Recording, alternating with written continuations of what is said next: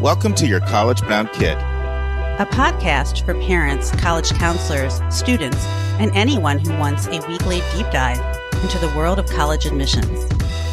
My name is Vince, and I've been doing admissions since 1989 and college counseling since 1998 in California. I'm Lisa, and I'm a clinical psychologist and college counselor. I have a daughter in college, a daughter in high school, and a son in middle school. After 30 years in Chicago, we recently moved to North Carolina. My name is Mark. I'm a college coach in Atlanta and the parent of two daughters. Karis, a graduate of Davidson College, and she is the founder of the Spanish tutoring company, SpanishHelpToday.com. And Joy has a bachelor's degree from the University of Georgia and a master's degree from North Carolina State University. She works in private practice in Raleigh as a mental health therapist. And I'm so blessed to be able to work alongside both my beautiful daughters at School Match for You, a college counseling firm that I founded in 2010. This week in the news, I continue my conversation with Matt Bonser, the Director of Admission at Colorado College. And we're talking all things gap year as Matt answers 20 frequently asked questions about gap years and gap semesters, part 3 of 3. Our question from a listener comes from Laura from DC. She's asking for tips about college fairs. Our interview is with Hannah and Nora. It's also part 3 of 3, and they are college coaches at Scholar Match. And they're explaining to us who Scholar Match is and how you can get involved in helping a gifted and talented under-resourced student. And friends, for a college spotlight, it'll be part 2 of 2. Kevin Newton breaking down St. Andrews University in Scotland. I know on Monday I said it would be Marquette University, but I forgot we still had a part 2 for Kevin. But come back the next 2 weeks and you'll hear the Marquette spotlight. Friends, I have a few announcements to make today, and both of them have to do with my esteemed colleague, Susan Tree. So I mentioned to you on Monday, and if you missed that Brendan Barnett of Forbes did a tribute to Susan. And we're going to put the link in the show notes. And he had a fantastic name for it.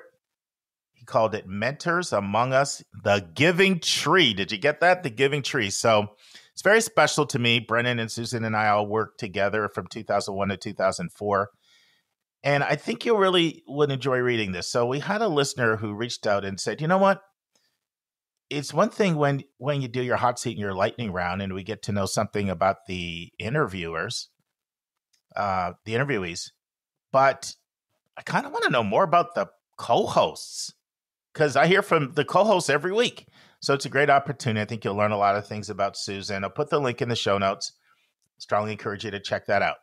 All right. Speaking about Susan, on Monday, Susan dropped some serious wisdom on us as she took us through 6 questions to really ask yourself when you're trying to decide which college to attend. And they all start with the letter F. Well, when we were talking, she said she'd send over like the slides with a little bit more detail for the show notes. And guess what? That never made it in the show notes. I was going to wait till Monday, but I thought, why not get it in there now? So we'll get that up in the show notes. So 2 things to check out in the show notes, both the article from Brennan, Mentors Among Us, The Giving Tree, as well as some more details on the 6 Fs involved in selecting a college when you're having a tough time deciding which college to select. All right, let's transition to my conversation with Matt. Friends, in the final part of my interview with Matt Bonser, where we're answering all FAQs I could think of about the gap year, we start out by asking the question, should a student reapply to a selective school they didn't get in the following year after they take a gap year? Matt tells us when this actually can sometimes work. Matt gives his thoughts of a student who takes a gap year in high school. Matt talks about Verto, a third-party provider of study abroad experiences. He tells us what he likes about Verto and why CC is partnering now with Verto. I asked Matt to give his feedback on 2 concerns I frequently hear from parents when it comes to gap years, and he gives an answer. Finally, Matt shares what he learned about the college process himself by going through it as a parent this year. Listen and enjoy. Do you find that if a student is not admitted at your school and then they do their thing and then they apply again the next year. What are your thoughts on that? I've heard from some very selective schools that the chances that so much could have changed in such a short period of time Sure. is unlikely. And this, I encounter this as a counselor too, because people sometimes come to me, in these circumstances when they want to transfer. And sometimes they'll want to apply to their highly selective school they never got in the first time. And I try to Sure. sort of temper those expectations. What are your thoughts on that?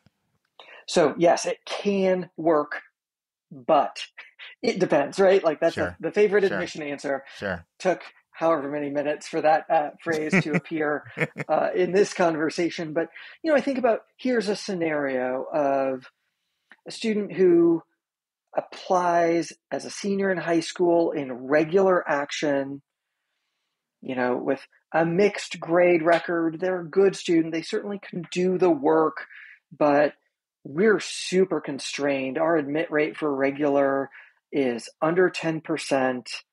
And we can't say yes, given the number of regular action candidates this year. That student then appears in next year's early decision pool. Well, early decision has a much more favorable admit rate at CC, so there's an advantage. I guess I would argue, though, strategically for the student, like, yes, moving from a non-binding round to a binding round matters at CC, but what do you have to say that's new and different, right? I'm reading these cases right now.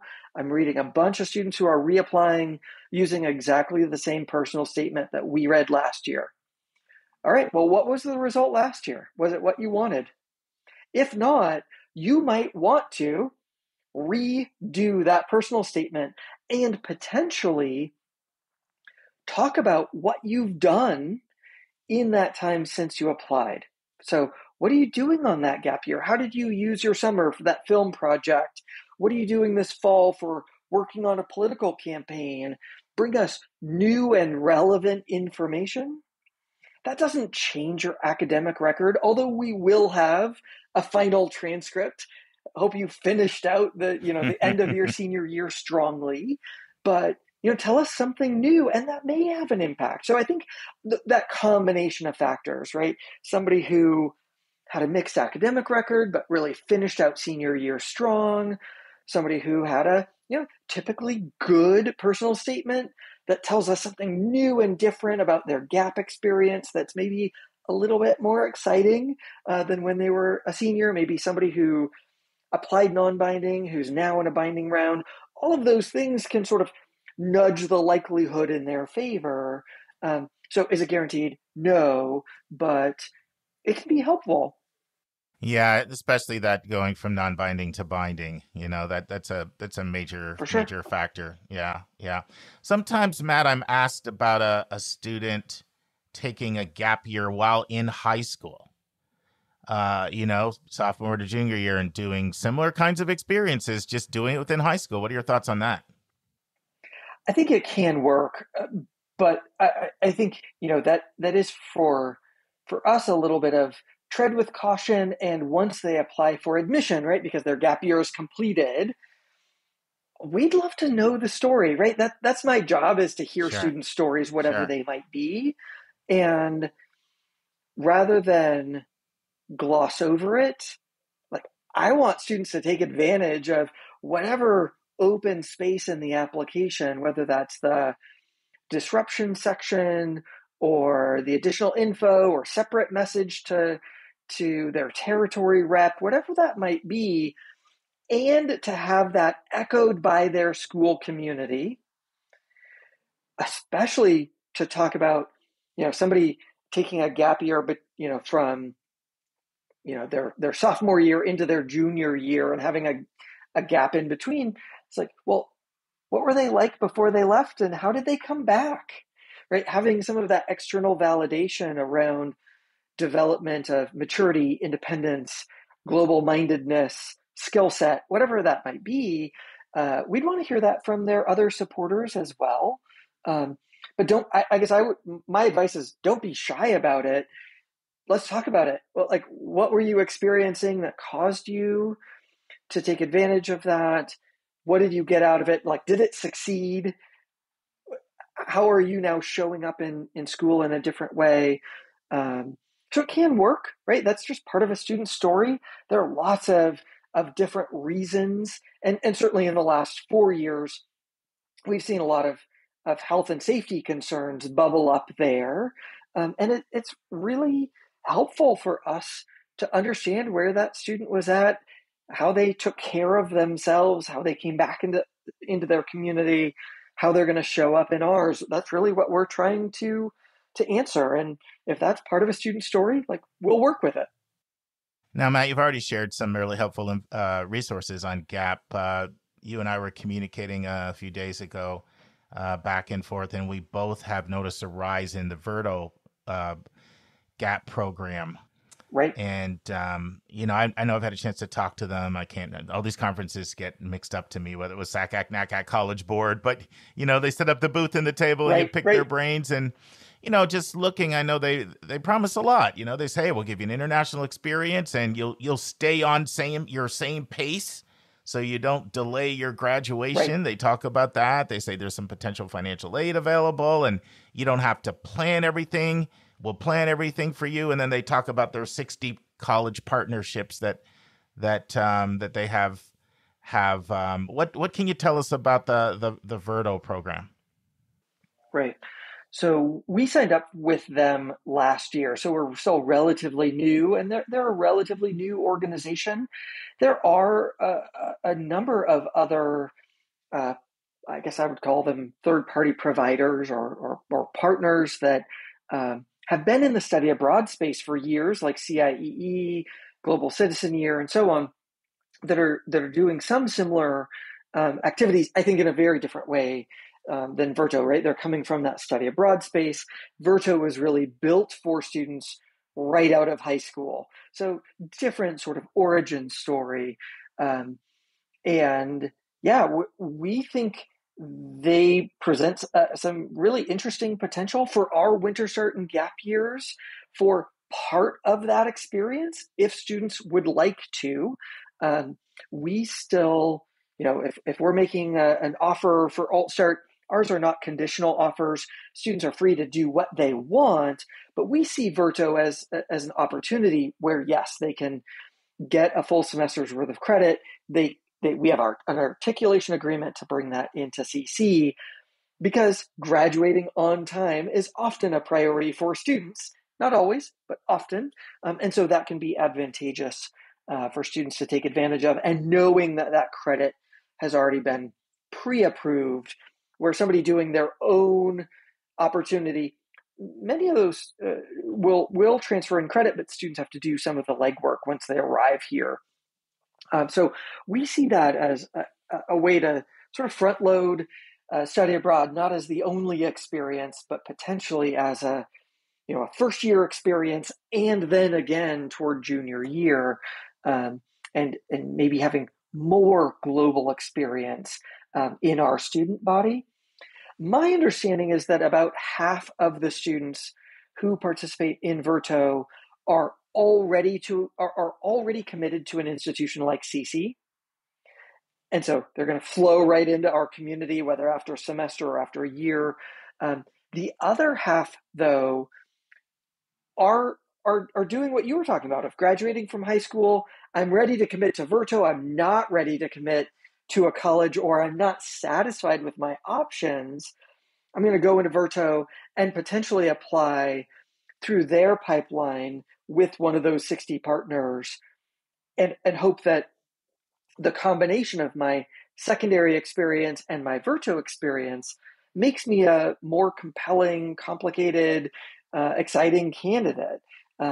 Those students technically make their way into our transfer population in a way. They're sort of in a murky middle ground, right? Because they are accredited through a U.S. university, but we all know they're not planning to graduate via Verto.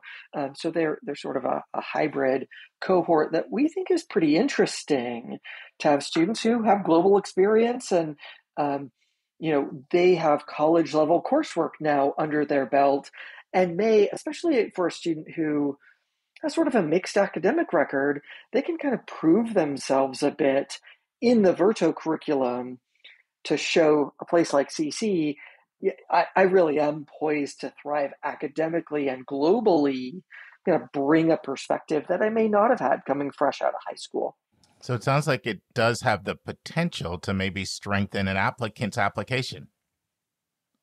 That's what it sounds like I'm hearing. It's not a given. So. It's not a guarantee, but you get an international experience. Certainly, no, it's not a guarantee. But yeah, I think about that degree of global-mindedness, of independence, of following an individualized path. Those are all things that we value in our candidate pool. And so I'm excited at the prospect that we'll have more and more students, whether our winter start and gap year students take advantage of it, or those students who find their way through that transfer pipeline. We're pretty optimistic about it. I know they've signed on a huge number of partners and are building capacity across the globe. So, as somebody who values global education, I hope for all of our sake that thrives in that transition marketplace between secondary education and post-secondary in whatever of those forms. Matt, I'll tell you a couple of concerns I sometimes hear, and tell me if you think this is reason to be concerned. Sometimes I hear concern from parents that if my student takes a gap year, I don't know if they'll go to college. They're going to get caught up in, right, being away and out of the school regimen. And so I hear that sometimes. Another concern sometimes is if a student ends up taking a lot of college classes, they're now not considered first year admit. They have to be considered in the transfer pool. Can you talk about both of those and tell me what your thoughts are? Yeah, and I suspect, right, the variety of higher ed is broad, and so what we see with a very high enrollment rate is not necessarily what every other higher ed institution experiences. So I do want to acknowledge that we're in rare territory in that regard. And so even as much as we're very pro gap year, that's reflective of who we are as an institution and the kind of candidate pool that we see, and that other institutions with other candidate pools might be seeing wildly different results. And so that's why the individual conversations are so important. So our experience, though, is that students do show up, and while their major might not match what they listed on their Common App, they have more direction than they would have otherwise had. So we see really good results out of that. It's a concern, and I think, as families are engaging in this conversation, they know their students better than we do and need to really have that conversation of what are you running toward, and have you set up a college choice that, as you continue to learn about yourself, is still going to be a good fit? Because if that's sort of murky, it may not be to a student's advantage to commit via that gap year, and it might actually be advantageous to just wait to apply from that gap year, even knowing that there are some trade-offs there, right? And but in our experience, our students are excited to get back into higher ed. They just want to exercise a very different part of their brain and their body during that span of time. And then the question about the second one was just the transfer. Yeah. Like, can you get put into the transfer pool because you took courses for credit at a school? Is that something that people need to be mindful of? It is something they need to be mindful of, thinking about what their status is at that other institution and how a student is able to frame that experience. Because if we're getting a transcript that looks full-time-ish, degree-seeking-ish, those are non-technical terms, obviously, like, we're going to say, oh, this looks like a student who started college first and foremost, and who might be working or volunteering or interning or whatever on the side, having a student who is taking a class or two and looks more like a non-degree seeking student who is primarily doing a gap, that looks much more like a first year. So that's in the scenario where they've taken the time off and now are applying fresh during their gap year.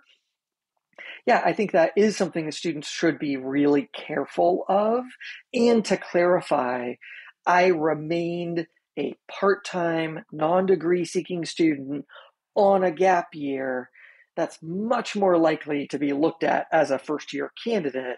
Someone who, is in a full-time curriculum, we might say, yeah, you look a little bit more like a transfer student, or you might be maxing out the amount of credits that you can bring to us as a first-year student. There may be some reasons why students might want to be a transfer.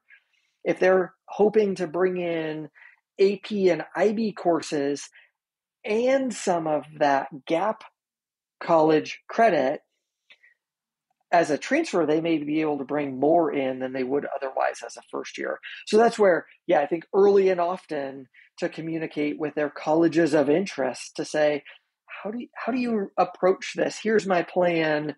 Should I be concerned? Or how do I articulate this best for you? Can be really helpful. Matt, this has been awesome. And I'm all gapped out on questions, and that's a lot because usually I can think of a whole lot of things, but I think this has been pretty thorough. Is there anything that we haven't talked about that you would like parents and college counselors? That's our group, and like you and I said before, our group can be pretty weedsy. They don't mind you getting into the weeds, but anything that you didn't say or anything you just want to close on? I think we've covered the spectrum, but I'm excited to talk to you next time and let you know what my son chose for his gap year. We'll see how robust his request is at some point down the line. He's got some time before he needs to decide, but it's been fun to explore with him and think about how he wants to take a gap semester or gap year. So I'll let you know how things turn out. I just thought of one other question I'd like to close on, and there have been several people I've interviewed that have had a student that have recently gone through the process, and I've got off the interview and I was like, snap, why didn't I ask this question, which I'm going to ask you? What did you learn about the college process as a parent going through it, seeing it through that lens, that just maybe felt a little different than when you're in the weeds as an admission officer and now you're in it and you're in parent mode? Is there any perspective that you gleaned? Yeah, and I mean, confirmed one thing that I knew, which is that there are so many right answers out there. I love that. We sort of started with that as a premise, and we looked across so many different institution types, especially, of course, in liberal arts, and found amazing options that are very hard to compare to each other, right? Having a gamut of really good answers is a tough decision. But I think the other aspect that I'm thinking about really from the admission officer perspective is really how little time or attention span we have of students. We craft all of these very well worded emails and design very fancy applicant portals. And, watching over my son's shoulder, it was interesting to see how very briefly he would read our emails and how very rarely he would log into the portal. And that those things, yes, they matter. We have to do them. Sure. But to think about the complexity of all of the colleges vying for his attention and all of real life happening for a high school senior, that some of the nuance gets lost in our messaging from time to time. And makes me understand that, not every student is reading every word in our messaging. I think I knew that already. But you experienced it firsthand. Oh my goodness, absolutely. By the way, that works both ways because students spend so much time crafting their personal statement. And anytime Yes, I've ever sat in a file reading process, man, those things are read fast, you know? And I know speed reading is a skill that gets developed, but I think sometimes people would feel the same way the other way around. Like I spent so much time on that and they just whip through it so quickly. So it kind of works both ways. for sure. Awesome, Matt. Thank you Indeed. so much for your generosity. Looking forward to seeing you again. You going to be in NACAC LA? I probably will. See I'll you try there. to connect you there. Try to connect there. Thanks again, Matt. Appreciate it. All right, take care. Yeah, awesome. And now it's time for a question from one of our listeners.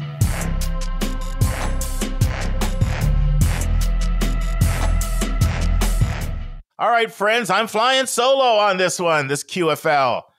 And you say, why? You never fly solo. Well, it's a time-sensitive question that just came in. And I consider it time-sensitive because I was asked this question 3 times this week. So people are getting asked the question. And you're thinking, what's the question? Let's play the question and then I'll go from there. Hi, this is Laura from Washington, D.C. My question is, my 10th grader is planning on attending a college fair soon. Do you have any tips for students and parents on how to prepare in order to make the best use of these opportunities? Thanks for all that you do with your podcast, as we find this a really great resource in helping to better understand the college application process.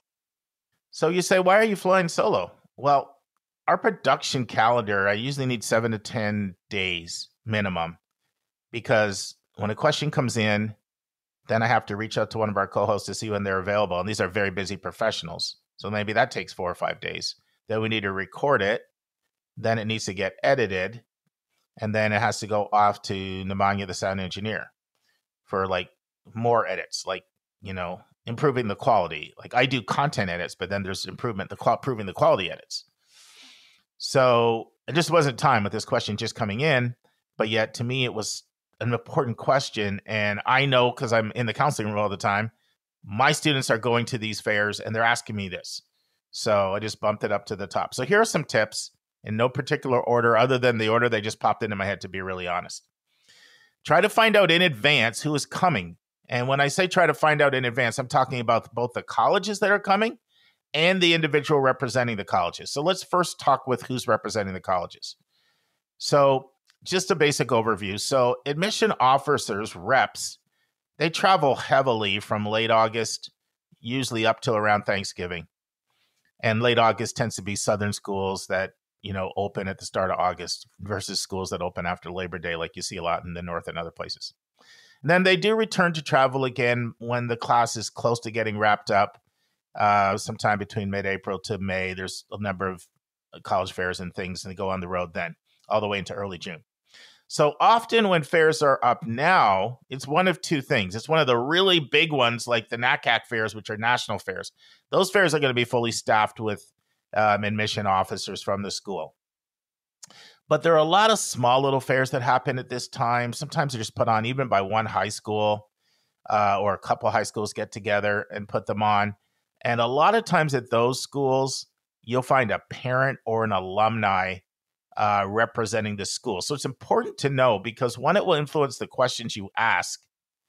And to be perfectly honest, it might even influence whether or not you decide it's worth your while to go, depending on if it's going to be a parent, an alumni, or an admission officer. So that's what I mean when I say find out who's representing the school as far as the individual. Now, the other part, find out which schools are going to be there. There's several ways you can do this. If it's a school-based fair, then your high school counselor oftentimes will have that information. If it's a regional fair or even like a national fair, then usually there's websites that have the attendees who are confirmed on there, if either of those options are the case. Now, one thing you can also do is you can go to a section of the admission portion of a college's website where they say admissions traveling to your area.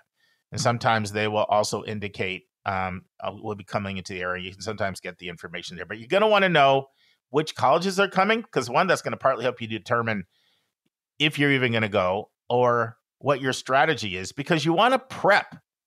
Part of what you want to do is prep. You want to do research. You want to come in with several excellent questions to ask. And so you can't do that unless you know who's coming.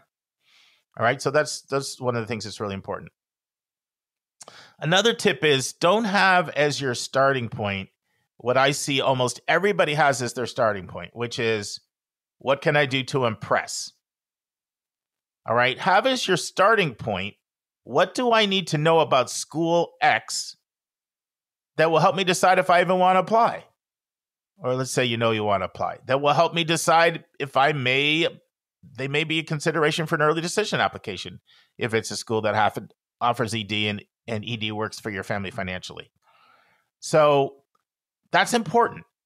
That's important. And make sure that's your starting point. What do I need to know? Because remember, you're evaluating them just as much as they're evaluating you. So that's really important. Now, before you go, know in mind, I'm going to visit these 8 schools, these 6 schools, these 12 schools. All right. Don't get caught up in just browsing through tables and wandering around at a fair unless you've already gotten to every school that you know and you planned ahead of time. You prepared your questions in advance. And don't get caught up in peer pressure, because particularly if it's a school-based one, I've seen too much of that. Now, when I say what is a great question, how do you know what great questions are? Well, several things. Great questions are questions that you can't find an answer for when you do a web search. As one of my admissions friends likes to say, if you can't find it with 3 clicks of a mouse, then that may be a good question.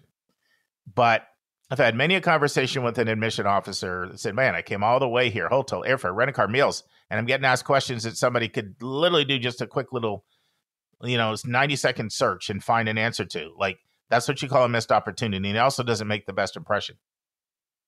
Questions about school culture can be great. And questions about the rep's experience can be great as well. Now, one thing you have to be careful with is asking too detailed questions about a particular program. Sometimes, admission officers don't like that, because their thinking is, well, if you want to know, how the 15th century medieval history is taught at our school, you'd probably be better off talking to that professor. Reps are mixed on that. There's a lot of factors. How long has the person been there? How arcane is the question itself? So I don't want to just categorically say not to ask anything related to subject matter. I think that's a little broad, but I wouldn't get too specific. And certainly if you're Tom Parents and alum, that's completely off limits for that. But when I say questions about culture and I say questions about experience, what am I talking about? Well, I'll give you a couple examples. So an experience question could be, you told me you've been here 5 years. Why do you keep coming back? What keeps you here? What are the things that make you proud to work here? Like, those kinds of questions are the kinds of questions that are perfectly legitimate. Mission officers like asking these questions, because the reality is, and I'll never forget this conversation I had with an Amherst admission officer. It was like in 2019. He was packing up his table at the end of a fair, big fair that I was part of here in Atlanta that drew 3,500 students. And he was like, I rarely get asked a good question. Most of the questions are, he gave the examples. Do you have this sport? Do you have this major? What are your average SATs? Like, all these kinds of things. Wasted opportunities. So a great question is an opportunity to stand out. And people enjoy talking about themselves. So you just have to be careful you don't get too personal. I was having a conversation with a family I'm working with a few months ago, and the parents said to me that we kept asking the rep this question, and he didn't want to answer it. So I was like, "What was the question?" Well, he said he was a graduate of the school. Wanted to know what his SAT scores are. That's not an appropriate question. Don't ask a rep what their SAT scores are. That'd be like saying, what was your weight this morning when you weighed in on the scale? Like, you just don't go there. So when I say personal, I'm not talking about that personal. It's more about experiences. And culture questions can also be great. Like, example of that is a question that I like to ask in my interviews, which is, how would you describe the personality of the school? And there's hundreds of these. I'm just giving you a few examples. So those questions can be great. Another thing that's important is know what other programming is also available. So I've been a part of two big fairs on the organizational side. At Westtown from 2003 really through when I left in 11, but I even came back a couple times after. Those are really big fairs. Like I remember one year we had colleges from Rhode Island to Iowa to North Carolina. And like this is all year event kind of thing planning. And then I worked not in a leadership role, but on the team from 2011 to 2022 at that huge fair I referred to earlier here in Atlanta. That pretty much, I mean, everybody would come into Atlanta on that week when we would do these big huge fairs, and we would draw 3,500 people. Now, I'm telling you that because in both instances here, we had programming. You want to know what the programming is, if there is any programming. And then there's another fair in Atlanta, two schools, Sandy Springs in Sandy Springs, Georgia, Rivertown and Sandy Springs, that I don't do anything to do with the organization of the fair, but I speak as part of the programming. So for 5 of the last 6 years, I have spoken on different topics related to the college process. And the only time I missed was because my mom's 85th, big celebration. So the point is there's programming a lot of times. And the programming may be for parents, it may be for students, it may be workshops. Know what that programming is, because a lot of times that can be great. You can have some fantastic admission officers, seasoned vets, and you can really learn a lot. So find out if there's a programming component. That'd be another tip that I'd have for you. For parents, I'll just be honest. A lot of reps don't want to talk to parents. Now, the big fair that Susan and I did at Westtown, we allowed parents to come in. We didn't have strict prohibitions. But the one that I've been involved here in Atlanta, well, we allowed parents in there from 2011 through 17, but from 17 on, parents weren't allowed in the fair. And that was a decision that was made based on feedback from the admission officers. So that's when we had all that programming for parents. But, you know, a rep doesn't want to talk to a parent when they could be talking to a student. So I thought it was a little extreme personally. I was not my vote to not allow parents in, but others felt differently than me.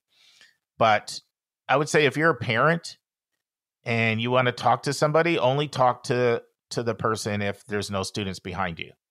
And if you're with your student and you come up to a booth or a table, then remember, student in the driver's seat, parent in the passenger seat. This is their journey.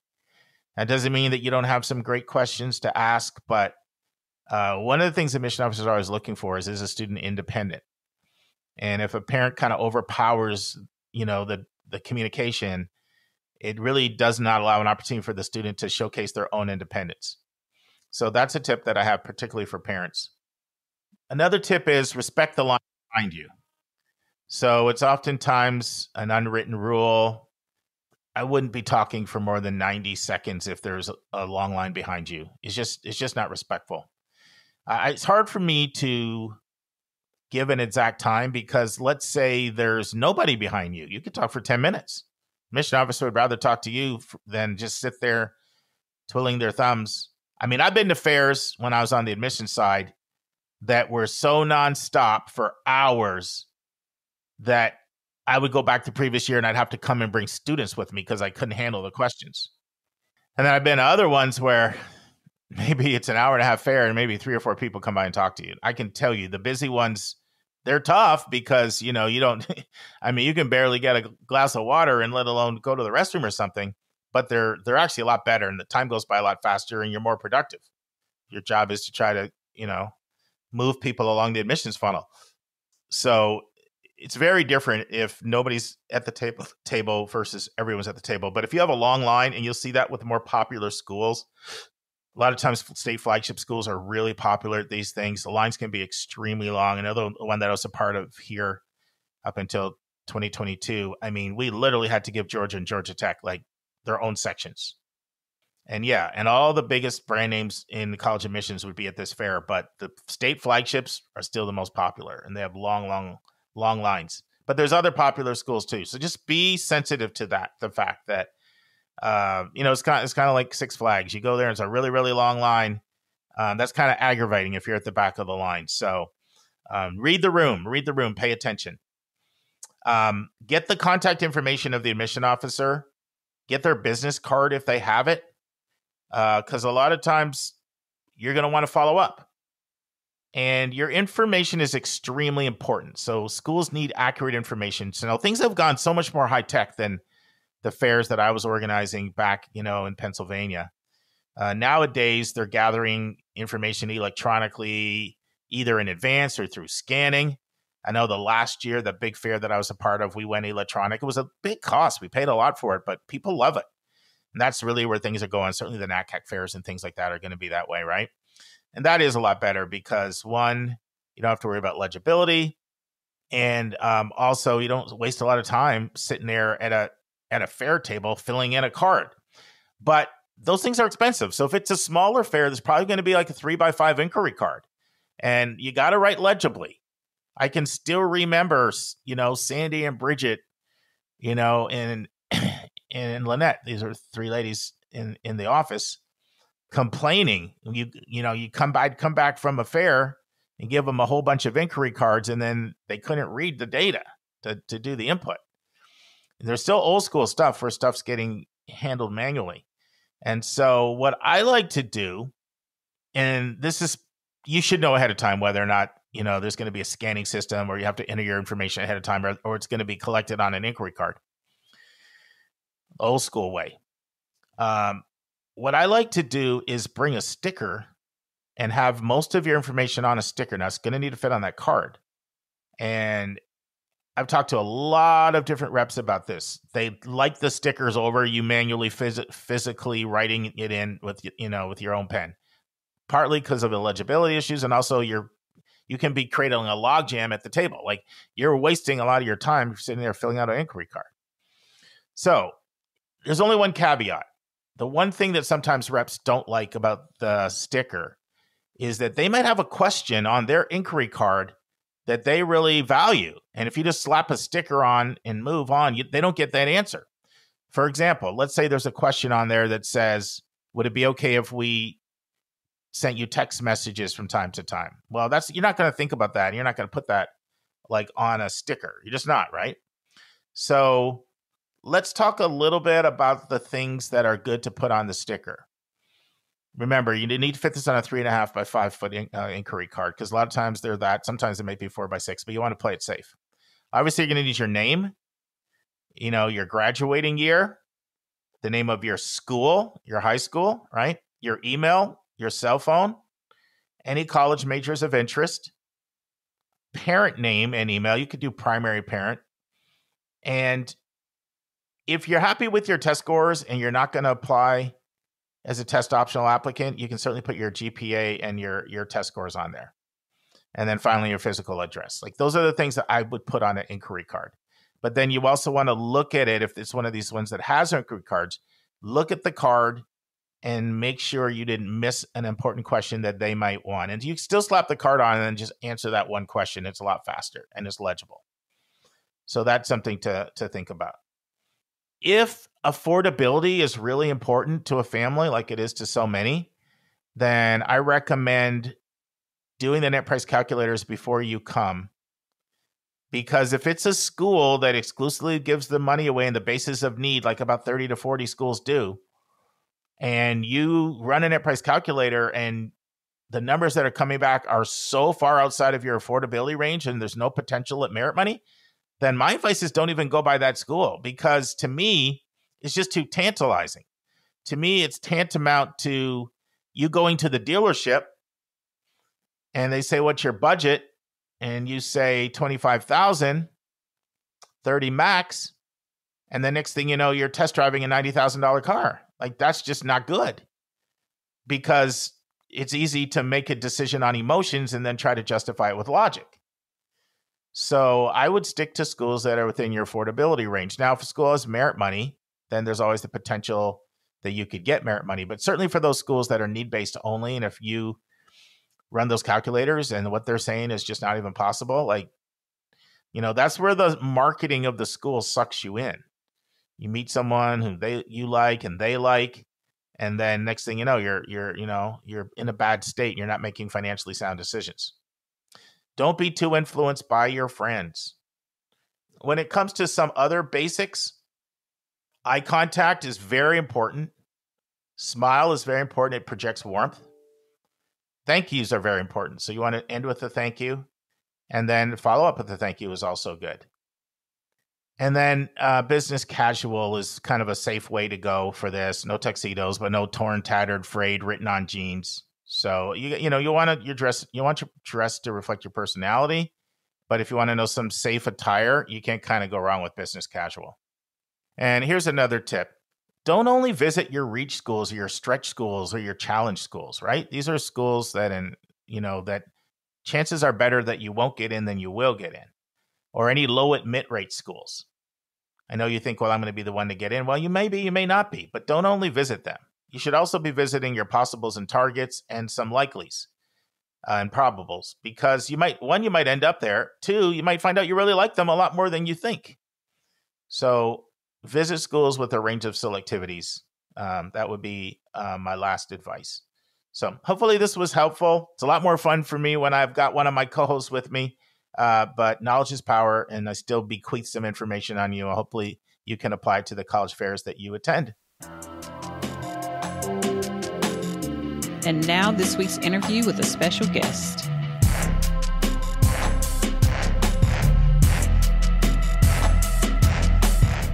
And friends, in the final segment with Hannah and Nora, helping us to understand Scholar Match and the unique opportunity you have to get involved with them, Hannah discusses how a coach builds rapport with the student virtually. Hannah lets us know if there are any specialized training to help coaches understand the unique challenges first-gen and under-resourced families face. Nora and Hannah go into more depth about the demographics of the Scholar Match students from a geographic standpoint. Nora and Hannah talk about whether college coaches get training on the University of California's app, the UC app. Hannah shares what are the frustrating parts of being a college coach and working with under-resourced students. Nora talks about what Scholar Match recommends when a student is non-responsive to outreach from the college coach. Nora talks about where an interested potential coach can go to get more information if this interview didn't answer all of their questions. And Nora shares, when will someone who applies to be a coach find out if they were accepted? I make a personal commitment to Scholar Match. And finally, Nora and Hannah go on the hot seat in our lightning round. Listen and enjoy. So as a coach, what are some tips and strategies you've learned to help sort of build virtual rapport with students? I think goal setting is important, or just asking the student what it is that they want. All of the students that I've been matched with, they're very motivated, and they have an idea that they're there because they want to get the best college opportunities that they can. And so you'll get a variety of answers from those students. Usually it starts off with something along the lines of, I want to be able to study this in college, this being a particular major or idea of study, whether it's something like pre-dental or pre-med, and then that they want a great financial aid program so that it's not a burden to their family or that they feel the pressure to work a lot while they're in college. And so with those goals, I'm generally going to advise students on the different great financial aid and scholarship opportunities that are available, and they tend to be very motivated to fill those forms out and the applications out because that's a part of their goals. It is sometimes happen that their goals don't line up exactly with what is mainstream, for lack of a better term. For example, I have a student this year who might not have a balanced college list of 4 years. I'm not sure if it counts to have a balanced list including community colleges. Her idea is that if she doesn't get into her top choice colleges, which are more matches and reaches, that she'll go to community college and then go to a 4-year. And I'm super supportive of that idea, even though it might not be as glamorous as going directly to a 4-year. What about a parent that's listening that has a heart for helping students and they think that, you know, yeah, there shouldn't be so much of a gap between well-resourced and less resourced students, and whatever I can do to help, I would love to be able to do it. But maybe they're thinking, I don't have a lot of experience with first gen students, and maybe middle class or upper middle class in a suburban area. Is there any part of the training that sort of helps cover like unique challenges that first gen and under resourced families experience that may be different from well resourced suburban families? Yeah, so the financial aid component and getting into a college that is, yeah, specific to that need of financial aid and also resources for first gen students, and possibly ethnic minority students or whatever the label is that the student is interested in. Those are important factors of the onboarding process, while financial aid might not be as important to those who have more resource backgrounds. You want to say anything else on that, Nora?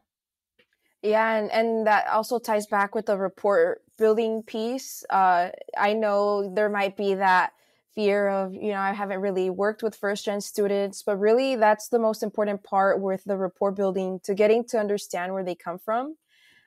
Empathy, I would really recommend having empathy with these students, understanding that sometimes college isn't a priority for them. They have a lot of things going on with their family. The financial piece is a significant factor for why a lot of these students maybe might not put college first. I know for me, at least, when I was navigating through the process, it was just, going to whatever college would offer me the most financial aid. It wasn't so much the sticker or the name of the university that wasn't my goal. A lot of these students do have that aspiration of going to these colleges, but for the majority, we do have students who maybe they just want to go through community college. So really understanding, where they're coming from and their background. And that all could just be had like understood within a conversation. And I think more than anything, if you're coming into this field not really under like working with these first generation and low income students, really take the time to get to know where they come from. That would be my biggest advice, to really understand those backgrounds, and that'll really be like that guiding point in helping to build that balanced college list more than anything. Talk to me a little bit more about the demographics. So I know that the students are typically going to come from families that make under 80,000. If they're coming from other parts of the country, they're experiencing some success in school. Like there's some transcript review that's part of your application process. You may not have an exact GPA, but it sounds like most of the other students are probably, I'm assuming probably like 3.2 to 3.5. A lot of them. Would that be fair to say if they're not 3.5? I've had a lot of 4.0 students as well. Sure. No, I know that. I know you have a lot of kids above that, but I was talking about on the low end, right? On the low end, I'm sure you have a lot of 4.0 students. So you have a lot of students who are doing well in school, modest incomes. Would you say more than half are from California? Do you know the percentage of California, non-California? And then what's kind of the overall sort of like racial makeup of the students? And I know that could vary from year to year, but people just might be curious. Right now, we have a lot of Hispanic students, Asian students. And what was the other part of the question that you were asking me? Sorry, California, non-California. Okay, so we do have a lot of students that do come from California, but now since we've expanded, I don't know, I see kind of like an even trend with where the students come from. Since our coaches also come from different states, I know I've done a lot of matching with students that are in New York, in Florida, in Idaho, in Texas. So we have a variety of students. I know a majority might be primarily the California areas, but I have matched students that are in various states across the country. And a lot of California students, especially the stronger ones, they can be very aspirational toward the UC system. Is there any training at all on how to do the personal insight questions or filling out the activity section or just helping people at all with the UC application? There's a document in the student support or the coach support playbook that talks about how to apply to UCs. Yeah, and we've had webinars with coaches that have told us the experience that they have. It's these webinars that we have are for our other coaches as well. The coaches that lead them are usually our varsity coaches. We did have a PIQ session where a coach went over the questions and gave his own guidance. So we definitely have those events throughout the year where, we have different topics that we help guide our coaches through. So all of this sounds so great, but nothing's perfect. So what would you say of the frustrating parts of the job? Everyone or a lot of people will procrastinate to a certain extent. So getting that text from a student at like 11 p.m. when their deadline is 11:59 p.m. It's just like, there have been times where I have helped the students at that time, but I think now more so creating certain boundaries of like, all right, I can do a better job if you give me more than an hour notice. So um, yeah, just not trying to sacrifice myself too much at 11:30 p.m. on a random night uh, is something that yeah. That, Yeah. what did you want to say, Nora? Go ahead. Yeah, and sometimes I think for me, the unfortunate part sometimes once you help students through with all the applications, they tend to fall off the radar sometimes. And we do have that often where our coaches are panicking. They're like, I don't know what to do. Like my student doesn't answer my texts. And it's happened to me where, they just, I've helped them with the process. And then they're just like, that's basically what I needed help with. There's students that are like that they just wanted that guidance with the applications, and that's completely normal. And we want to reassure the coaches that that's okay. If you've done whatever you can to help them, we have students who just fall completely unresponsive. And we do have a protocol for that where we reach out to the students. And if they don't respond, unfortunately, we have to send them that message of, hey, you haven't, reached out to your coach in a while. We're going to have to, because we have a category where we call them light touch, formally engaged. That means that they aren't responsive, but in the event that they do need help again, then they could still reach out to their coach. So we just want to fair warning to our coaches. If that does happen, that's fine. Because we do have our coaches who start, getting concerned because they don't hear back from their students. And in those events, sometimes it does happen where our students do fall unresponsive. So Nora, I know you sorry, go ahead. Go ahead. No, you go ahead. Okay. I think also one of the hardest aspects for me to watch, I've had two students have refugee status, and they tend to not be specifically within the FAFSA eligibility, but then also not specifically within California Dream Act or other states' Dream financial aid applications. And I would wish that those students would be able to get opportunities better than what they're currently getting. But unfortunately, with our current processes, it's not ideal. No, that makes a lot of sense. Now, Nora, you said earlier that counselors have 1 to 3 students. So do they get to say whether it's 1, 2, or 3, or do you decide? How does that kind of process work? Yeah, they're able to put that in their initial application and the coach profile that they submit. They are able to put whether they want 1 student, 2, 3 students, whatever it is their preference. They could list that, and we make sure to respect that. In the event that we might need to match more students, this happened this year where we had way more students, and we asked for a call to action for our coaches if anybody was willing to support with more students. And we do get coaches who are willing to support with more, but we completely respect whatever it is that you designate on the application. We respect whatever amount of students you could work with throughout the year. So talk to the person who's listening and they're really getting excited, because I know we have a lot of listeners who I feel will be interested in this. But maybe they still just have a few other questions. Is there an opportunity at all for potential volunteers to come to a webinar with Q&A or to get their questions answered? What would that look like? Someone who thinks they're interested, but maybe they still just have a few questions that we never answered in this interview. Yes, we do have volunteer info sessions, and we have shared that information on our LinkedIn page and also on Instagram. So if you are interested and you do have more questions, we have an FAQ section at the end of the webinar where you could get your questions answered. So if you are interested, those are the places you could look for: Instagram, LinkedIn, and also our website, scholarmatch.org, and get involved. I believe that's the piece of it, of the website. That way you could get more info on these upcoming info sessions. I believe we're having one next week. So if you are interested in that, I would definitely suggest to join these sessions. And friends, I want to shout out Andrea, who's been my point person in coordinating this interview. But she gave me the following information sessions to share with you. Tuesday, February 27th, 10 to 11 a.m. Pacific time and 1 to 2 p.m. Eastern time. And then 2 sessions in March. Thursday, March 14th, 4 to 5 Pacific time, 7 to 8 Eastern time. And finally, Tuesday, March 26th, 10 to 11 Pacific time, 1 to 2 Eastern time. Scholar Match is also on Twitter and Instagram, and their website is just scholarmatch.org. And I'm going to put this very important volunteer contact information form they have in our show notes. Let's take a break to learn about Mark's recommended resource for the week.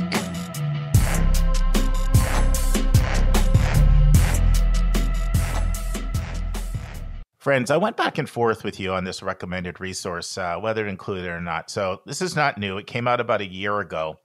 The New York Times basically released a brand new college ranking tool. You know how I feel about college rankings. Schools that are ranked high are good schools, but that doesn't mean they're good for you. It's about how well the shoe fits your foot. But this one's a little different because it allows you to construct your own customized rankings based on the things that matter to you. And they draw off data from a lot of really reputable sources for the statistical data, including College Scorecard, Opportunity Insights, Niche, and the National Center for Educational Statistics. They have a database, and it has 900 four-year colleges in there. And they only pick colleges that meet 2 criteria. They have to at least have 500 students, and they have to at least graduate more than 50% of their students within 8 years. So it's pretty generous, 8 years to get to 50% graduation rate. However, that does rule out a lot of schools, especially if you have a lot of non-traditional students and commuters. That's why, you're down to 900 as opposed to several thousand. Now, the database also only includes schools that where more than 75% of students attended full time, and that's going to knock a lot of people out. And they at least had to have data on 3 of the 10 main sources that the New York Times used in their criteria. They also excluded military colleges, service academies, maritime colleges, and special focus colleges and online universities. So they were excluded. So what were the 10 criteria? Well, net price, which is the bottom line, what you pay, right? Cost of attendance minus any free money, net price. Sticker price, the listed price. Earnings, that's the median income of people who attended the school 10 years earlier and who had received federal aid, because that's, you can trace the data if you include the federal aid component. Economic mobility, so that's based on Opportunity Insights in their 2017 analysis to see how somebody moved from one income level to another. Economic diversity, academic profile, this ACT, SAT, grad rates, standardized test scores, student faculty ratios, things like that. Racial diversity, and then campus safety information. And so that's some of the information you filter. You go through and you determine what you believe is most important to you. Now you're thinking, Stuck, why would you not like this? Well, I like the concept because it's all about the shoe fitting your foot, right? The only thing is I still don't want people to think that this is like gospel, because there's a lot of criteria that cannot be considered and factored in if you're using this approach. But it's not a bad starting point if somebody wants to use it as a starting point to see what it surfaces. Just know that it still has its limitations. But you can just go to the New York Times and look up their own customized rankings. And I think it's at least worth consulting. And it's a recommended resource for episode 411. So talk a little bit about the timeline. When is sort of the sign up process? Like, when does it start? When does it end? What does that look like? Yeah, I believe it starts March 1st, ends March 31st. We have that in the notes here. And when would someone be notified if they were selected? It takes like about, I believe the process is about a week or two where they get the onboarding module training. And it also depends when the coach completes all of this. Because the first process of it is completing those onboarding modules. And then we go through the grading process. We manually have to look at the assignments that the coach turned in. And then from there on out, it all depends also on the coach whenever they submit these things, because it all gets sent to their email. And then they also have to do that background check piece. And it might take a bit of time. Just it mostly depends on when the coach has the time to complete these steps. And for the person that says, I'm sold, I don't need any more, you've answered all my questions. So their next steps would be to do what? To sign up. The next step, if they are interested right now, we do have a volunteer interest form on our website. And that's also the links that I could share with you, and you could put them in the show notes. But we have that interest form right now.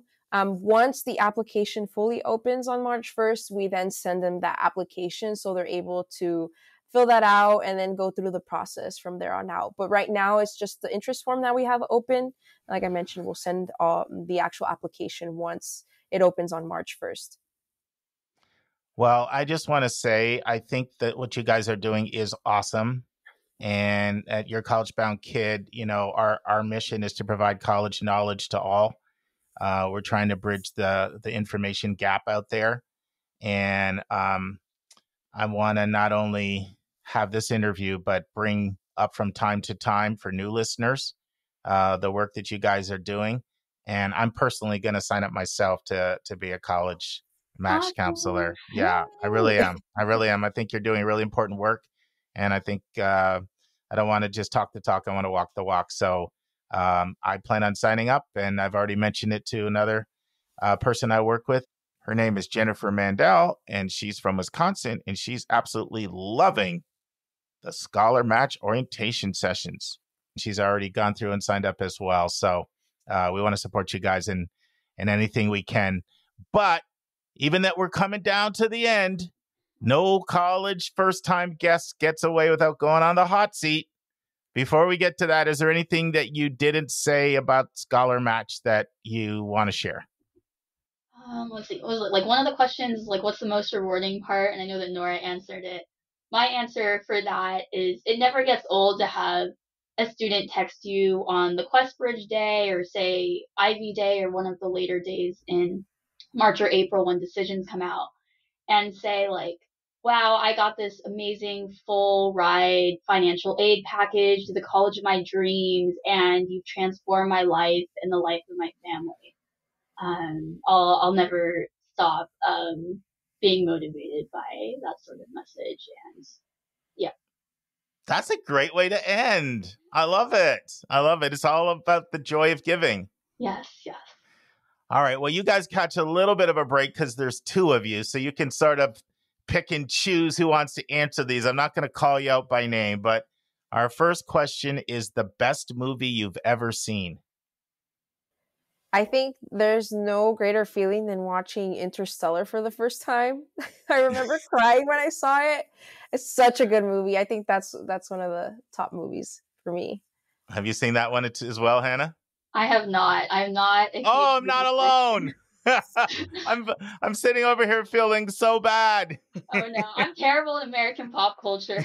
Not as bad as me, trust me. All right. The best concert you've ever attended. I went to One Republic. That's the only one I've been to, but it was amazing. Beyonce. I went to see Beyonce. My youngest daughter still talking about Beyonce in Atlanta. What did you like about Beyonce, oh my Nora? God. Nobody puts on a show like her. Like, you could see the work ethic. I also went to go see the movie that she put out of what it takes to create that tour. And oh my God, it's amazing. All the work that goes behind it. It was crazy experiencing it in person. Yeah, that's great. All right. Favorite animal? Tortoise or chicken? When Why? people are like, "What's your like pet, like cat or dog?" I'm like, "Oh yeah, I name all these like weird reptiles." Yeah, And you birds. do. What's with the tortoise fascination over here? My family grew up with a tortoise and with chickens. And Oh, well, that explains it. Bucket list place that you have to go to before you move on from this world. You got to get there. Peru or Japan? Peru or Japan? Yeah, my oldest daughter, she has a Spanish tutoring company, but she has a degree in Spanish, and she spent 6 months at a Peruvian university in her junior year. And she raves about it and says all the time, "I've got to take the whole family. You guys have to come." So yeah, so Peru is, and what in Japan? What's the appeal with? Tell me what's the appeal about Peru and Japan? Peru has great nature and also great cities. I'm Japanese, and there's also a good number of Japanese immigrants who have been in Peru, and so there's certain fusion foods like ceviche. Um, yeah, so I grew up in predominantly white neighborhood and went to a predominantly Latina high school, as I mentioned. And so I just feel very much at this melting pot of cultures where when I'm around a bunch of Japanese people, I actually don't feel quite as home as when I'm around a bunch of Latina people. And so I feel like Peru might be a place that I might feel very at home, even though I've never been to Peru before. And then Japan is just, yeah, that would be my motherland. Yeah, so like reconnecting with your roots. Yes. With the chickens and the reptiles and Japan. I see a theme here. Get in touch with your roots. All right, we have 2 left. A book that you recommend for parents or students to read. I can go if you don't want to, Nora. Okay. I read I Am Not Your Perfect Mexican Daughter recently. I love that book because it's about a Mexican American teen who is not the most submissive child. Like, she's the more rebellious of between her and her sister. And that creates conflict with her mom, who is more traditionally Mexican because she has the more American parts of her. That sounds deep. I love it. And the last question is your best advice to students and parents who are listening, and college counselors, seeing as you work with coaches. So best advice to students, parents, and college coaches or future college coaches. I can go for the students. Okay. I would say that it's okay to not have it all figured out right now. I know there's always that pressure to figure out what major you want to start studying or what job you want to start doing. You don't have to have it figured out right now. I didn't figure it out until I was 2 years into my college experience. So it's okay to change your mind. And I think even as an adult too, it's okay to completely take a different route than what you initially were taking. Nora, that is some sage advice that I'm going to have to ask my students to listen to this portion of our interview so they can hear what you just said, because that was profound. Any final words of wisdom for you, Hannah? Either students, parents, or college counselors? So to all of the above, I say often that you did the best with what you could, and you should be proud of that.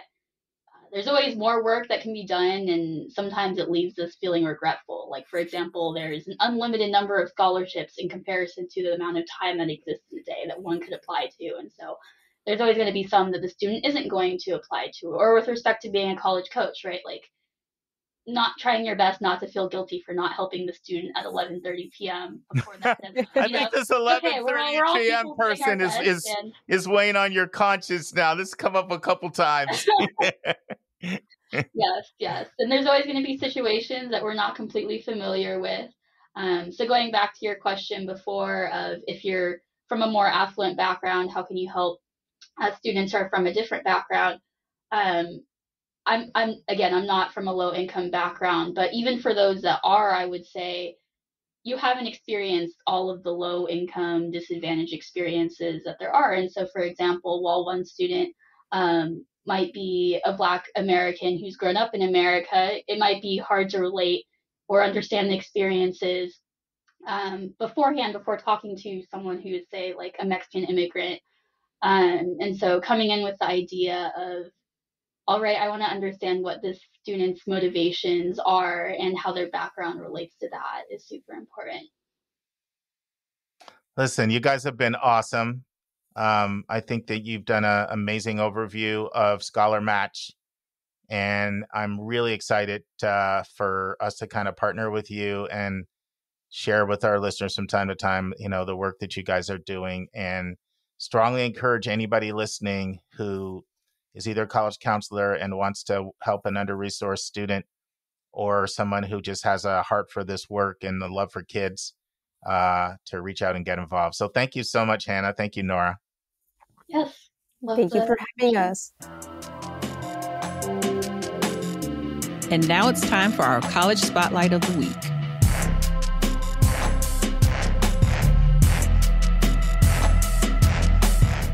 Friends, last week you heard the first part of our interview.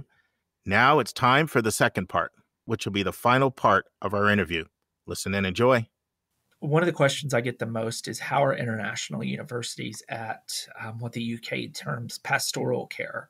So making sure that students' physical health, mental health, things of that nature are being met, making sure students feel like they're at home.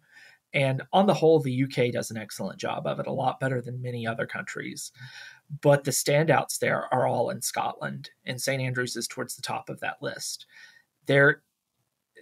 One of the negatives of St. Andrews is because it does tend to, because of the internal politics of the United Kingdom, the fee structure for the longest was different for English citizens than it was for Scottish citizens.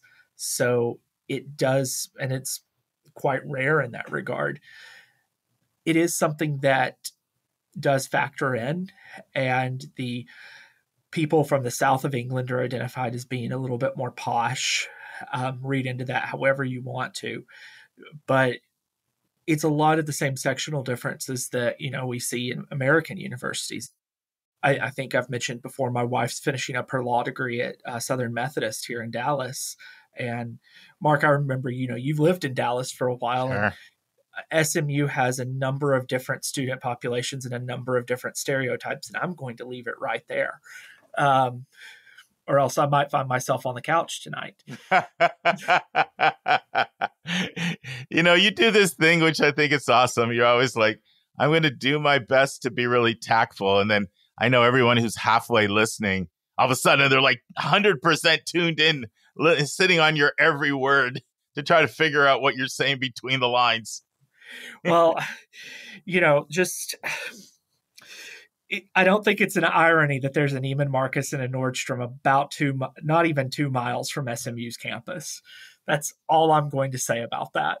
Yeah, it's no doubt it's in Highland Park, right in that area there, Oh. University Park, Highland Park, the wealthy part of Dallas, no question about it. But that's a special place for me. That's where I studied. Their library was open really, really late, so I'd hang out there till 2, 3 in the morning.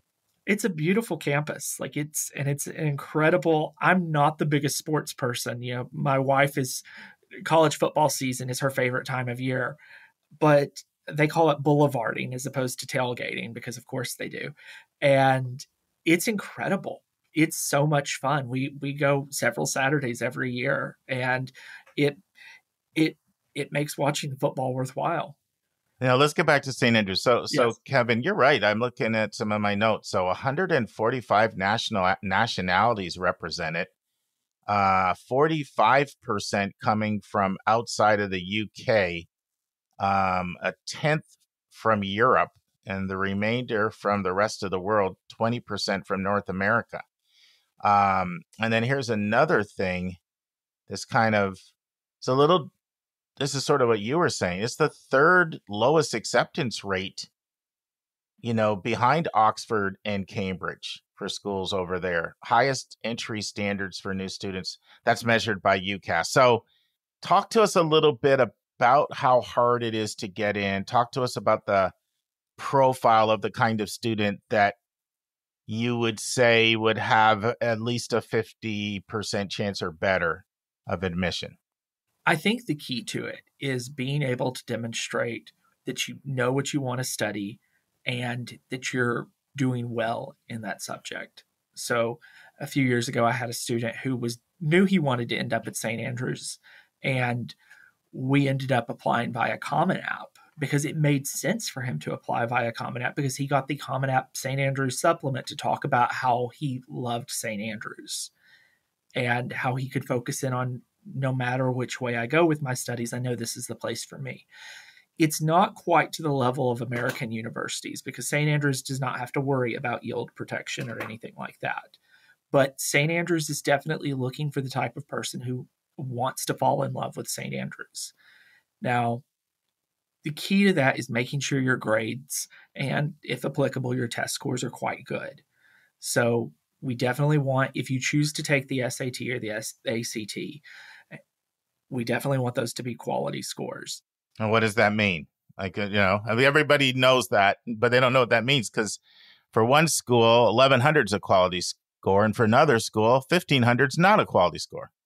I think you're looking on the SAT at around a 1,300 for a lot of subjects at St. Andrews. So I'm not going to sit here and say that that's necessarily an easy score to obtain, but it's definitely not the 1,450 you would need for Oxford or the 1,500 you would need for Cambridge Computer Science. And what about AP scores and IB scores? To what degree are they factored in? Again, here it can really depend, and depending on how you do in your classes, high school classes, and how you can kind of thread that needle. If you have a bad day on the AP exam, it's okay. Typically, they're looking for 4s and 5s, but if you've demonstrated your interest through other means and you're doing as well as can be expected at your high school, you're going to be okay. So, for example, let's say that you're at a public high school someplace that's not, shall we say, the suburbs of Washington, D.C. Let's say that you're not going to Thomas Jefferson School for Science and Technology, where most students don't take AP exams, and you self-studied for the AP World History test. You took World History Honors and you got an A in it, but you self-studied for an AP test and you got a 3. That's going to be the sort of self-starter mindset that's going to impress St. Andrews. Is a 3 going to get you in? Maybe, maybe not. But the fact that you've gotten an A and you've pushed yourself harder in your studies, that's going to stand out to them. Again, it's making sure that you are falling in love with St. Andrews for the right reasons and being able to talk about the reading you've done in your subject, all the things that typically matter in an elite UK university are really going to stand out here. It's just that if you've got an extracurricular that maybe matters a little bit more, say your high school didn't offer AP comparative politics, but you did Model UN and you did a great job with Model UN, then that's going to stand out. Talk to me a little bit about the individual schools. So I know there's United College, St. Mary's, and St. Leonard's, right? And I know United is got the Faculty of Arts and Sciences, Medicine. And my understanding is it's based around the St. Salvador's Quadrangle, where St. Mary's is mostly Faculty of Divinity. And then when you get St. Leonard's, you're talking about a lot of postgraduate stuff. Anything that we should know about those different schools? For most undergrads, it's largely irrelevant. It's a holdover of an earlier time. And, with the exception of the School of Divinity, most undergraduate subjects are all under the same umbrella anyway. So it's definitely some sort of a quirk to be made aware of, but it's not something like the colleges at Oxford or Cambridge where it's important to know about. What about the teaching style and the class size and things like that? Like anything you want to share on that? I think you'll find it's much more similar to an American university in that regard. There are going to be smaller seminar style classes. It's, again, St. Andrews really comes across, and I think this is a key to their success, as maybe not a small liberal arts college. There are certainly some that fill that role better in Europe and the UK specifically, but a highly intensive small public research university. It makes sense that they're partnered so closely with William and Mary, because from my experience there, and that was 20 years ago, so I'd like to think that it wasn't that long ago, the smaller class sizes, the opportunity to build a relationship with a professor, Those things matter. It's not in Europe or in the UK in general, you're not going to have a lot of teaching assistants doing classes outside of a situation like at Oxford or Cambridge where you have a tutorial or a supervision where it's, 3 students in there with you. But generally, again, St. Andrews is doing everything right for the student who wants to be at St. Andrews. And that's the key, is that if you're the sort of person who needs a social life that revolves around more than, say, a town of 20,000 people, or you want easy access to travel elsewhere in the UK without having to go an hour into Edinburgh each way, St. Andrews is a great fit. How much should somebody expect to pay? Like all in travel? That's the kicker. Room, that's board, where things everything. get interesting. Yeah. Talk to us about money. Do they do like, differential tuition based on what your field of study, or is it just give us a sense? Is there merit money? What are you looking at? You're not looking at a lot of merit money. And one of my big driving points is go to the UK, study in 3 years and 4. And, you look at it, and I actually did an Instagram post on this not so long ago. It is cheaper to go to Oxford than it is to go to a lot of schools in Virginia. Cough, cough, William and Mary, cough, cough, as an in-state student. They're still going to ask me for money. It's okay. And I'm still going to give. It's okay. I don't think they listen to our podcast, so you're safe. It's about the same price to go to Oxford as it is to go to Stanford. And Oxford's typically one of the more expensive options I can dream up, because you have to pay extra tuition for the college fees, same at Cambridge. At Scottish universities, especially St. Andrews, because there's almost never an option to enter as a second-year student.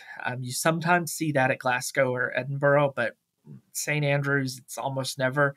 You're looking at paying between 22 and 33,000 pounds per year, plus your living expenses. So it comes out to all in. You're doing that pounds thing again, man. I need you to convert it to dollars.